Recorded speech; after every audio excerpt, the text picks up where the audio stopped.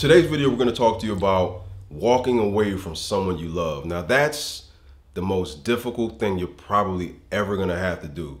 Breakups are emotionally heightened situations, and we're telling you to walk away from the person that you wanted to spend the rest of your life with, even though they don't want to be with you anymore, to walk away from them for good.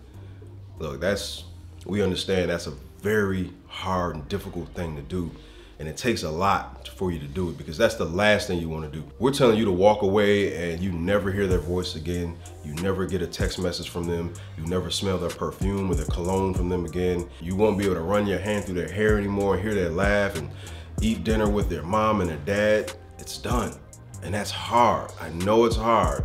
It's easier said than done, right? But if you want to get your ex back and if you want to get over the relationship, you want to get over the breakup, you have to walk away. So you have to understand that life is a book. We have many chapters that we're going to experience and many characters that we're going to experience in our story. And your breakup and your relationship was the end of the chapter. And now walking away is going to start a new chapter.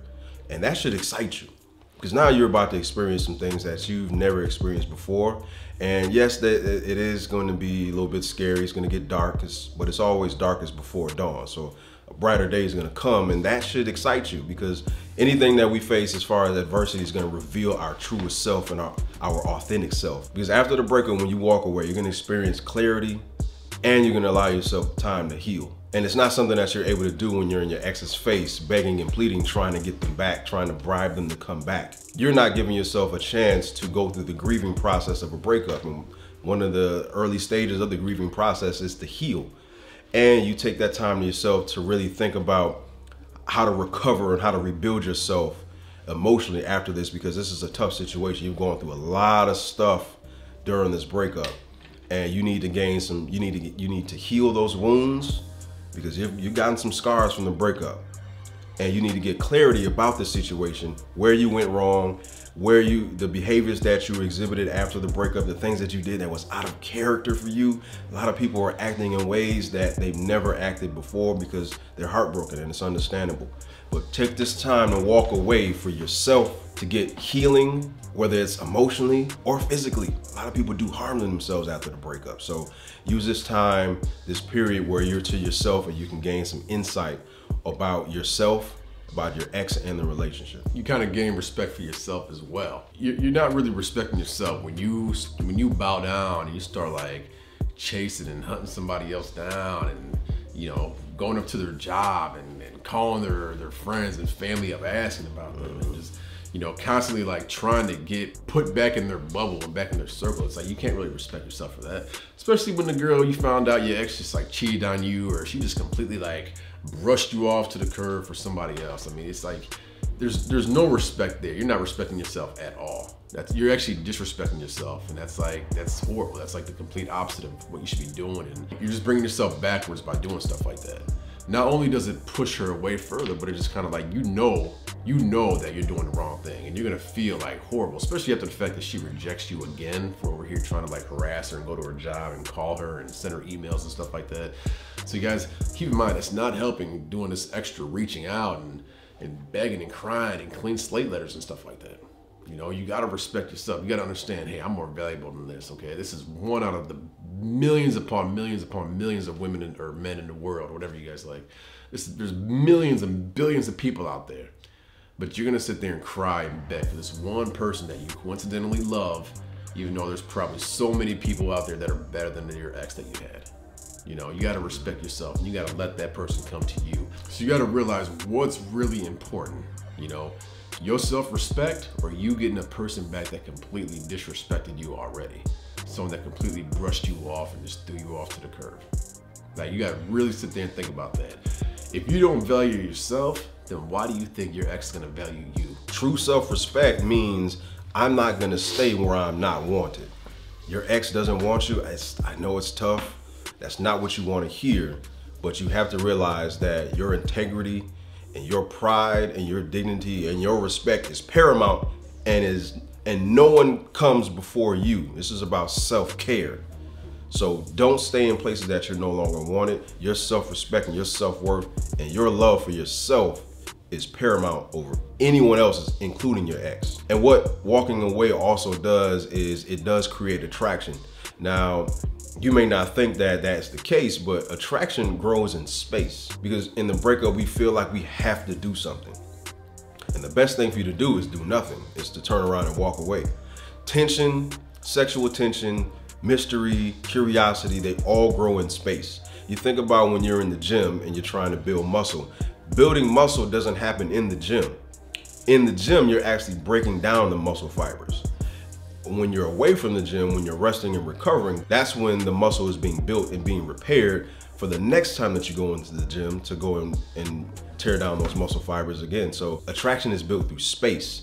It's the longing, it's the pining, it's the wondering, it's the being curious about what's on the other person's mind. Yes, you can show attractive behaviors when you're with them, but that attraction, that tension is built when you're away. It's the missing them, it's the what's on their mind, or did I say this right, or I can't wait to see them again. That happens when you're away from your ex. So the quicker that you can walk away from your ex and disappear like a leaf in the wind is when that attraction starts to grow, because that tension, and we always say that attraction is created by doubt, uncertainty, mystery, and curiosity, but you can only do that by walking away. Remember guys, what walking away from someone you love does, it makes them start to think about the relationship and where they went wrong and where you went wrong. You just like, and I say this all the time, but time is the biggest band-aid, period. Any type of like cuts that you guys have, time will heal that cut, okay? Scars may still be there, but the cut will be healed.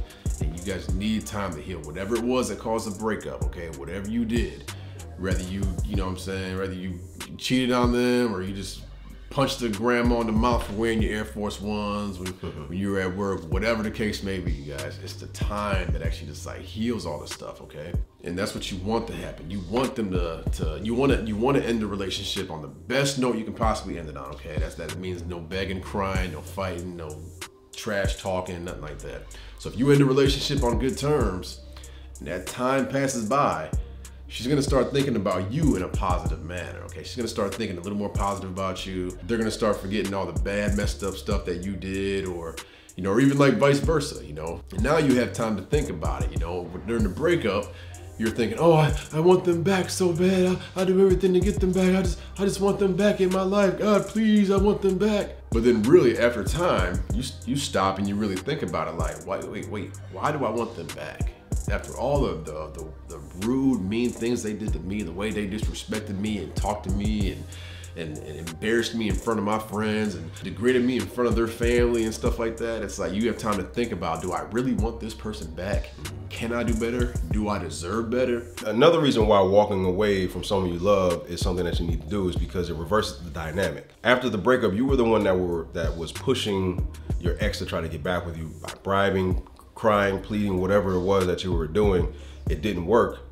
Now they see you in a particular light that's unattractive, but while you go in no contact, you're allowing that space to be created, and time has passed, and now they can see that since you're in the wind and totally just there's not a peep from you, they're in a position now that they're thinking about where they went wrong, how they can fix the situation now, because you have no presence at this point. Your presence, if you don't know, your presence is a present, and your value, your self-worth is being raised in that silence. And now they're in a position that they're thinking about you, and that scarcity that is created by your absence is going to provoke them to want to do something, because now they realize that you may be gone for good.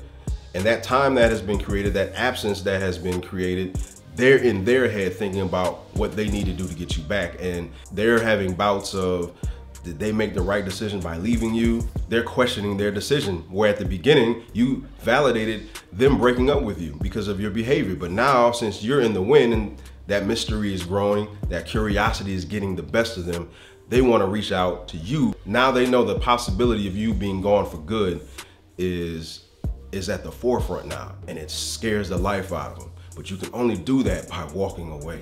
So another reason why you need to walk away from someone you love is due to the fact that your partner, your ex, needs to experience the breakup as well. Now that may not make sense to you, but you have to understand that they decided to break up with you probably weeks, maybe even months prior to the actual breakup, physical breakup. So at the time of the breakup, you're handling this very poorly, and you're in their face begging, pleading, doing all the unsavory things we talk about. They are not going, you're prolonging their process of grieving. So right now they're in a particular stage, and we've talked about the no contact rule stages and breakup stages in previous videos. They're at a stage of relief, and they're at a stage of they're not experiencing what they need to experience during the breakup process. You're grieving, you're going through the entire process. They're delayed because you're still pushing and poking. So they need to feel that hurt. They need to feel that absence of you. They need to know what they missed. They need to know what they're missing out on. But by you staying in their face, they don't get to experience that. And you're just invalidating everything that drove them to break up with you. So by you walking away, they're going to see that, they're going to feel that absence. They're going to feel that hurt. They're going to go by, they're going to have a birthday and you're not going to be there. There's going to be no birthday text, no cake, no party, no romantic evening. They're going to experience Thanksgiving without you. They're going to experience them going to get knee surgery without you when you normally would have been there. They're going to feel that your absence when they get a promotion and you're not there to celebrate with them. So you can only do that by walking away, because they need to experience these emotions like you're experiencing right now. They need to see that too. They need to feel that. And your absence is going to provoke that behavior in them and provoke those emotions. So now when you walk away from somebody you love, guys, you got to understand, you got to know self-improvement is the way to go. You got to improve yourself.